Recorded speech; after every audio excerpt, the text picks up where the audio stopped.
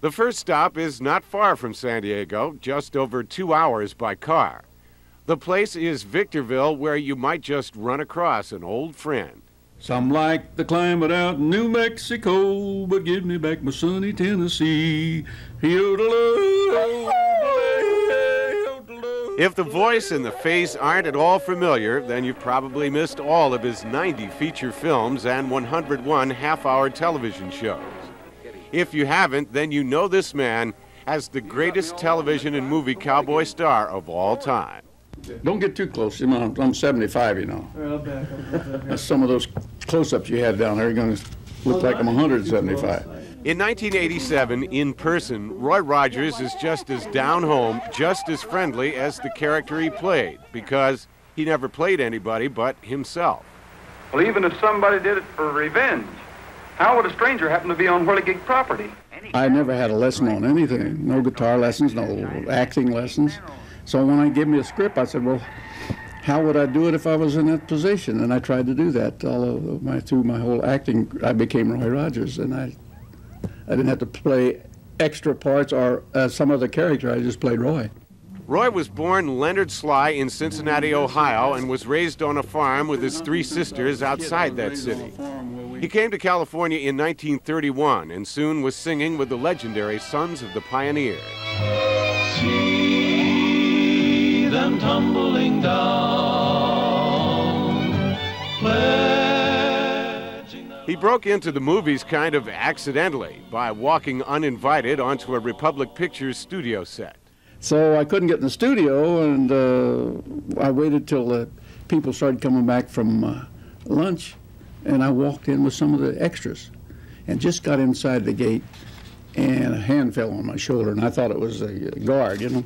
He was stopped not by a guard, but by Republic's Western Pictures producer, who realized what he had, put Roy immediately to work, and the rest, as they say, is history. You got your camera ready? What do you want with the kids? Yeah. I was in first grade in New York City when I last saw Roy Rogers in person.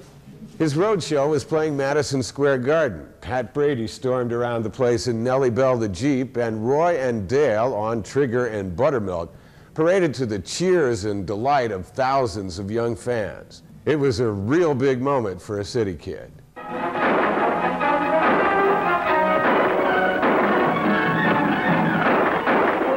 I think if you get too far away from the common horse sense of life, why, you miss a lot. You get a lot of the tinsel that don't count. And that's Hollywood? Well, a lot of it. Roy lost his first wife after childbirth, then married Dale Evans 39 years ago last New Year's. They have 16 grandchildren and 11 great-grandchildren. They have had 9 natural, adopted, or foster children, but 3 have died. I suppose those are things that we're not supposed to understand, but thank God that we have somebody that you can look to for a little prayer once in a while and help.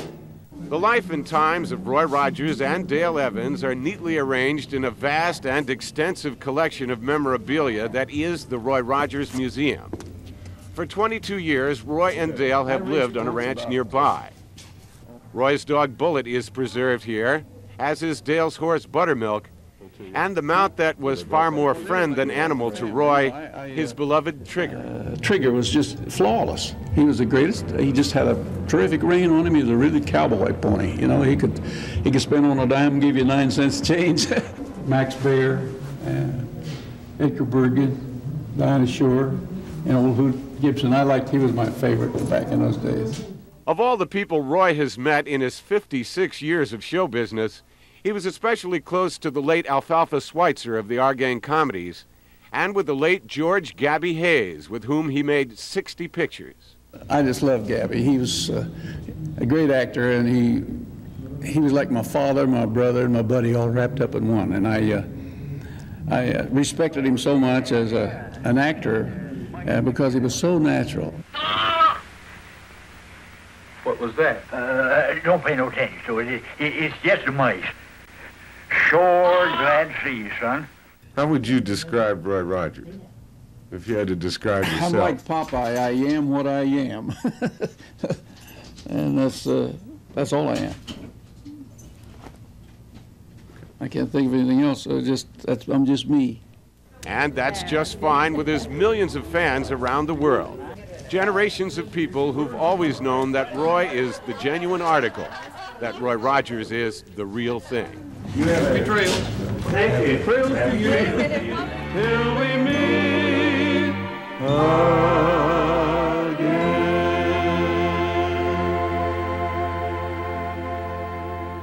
Doug McAllister, News 8, Victorville.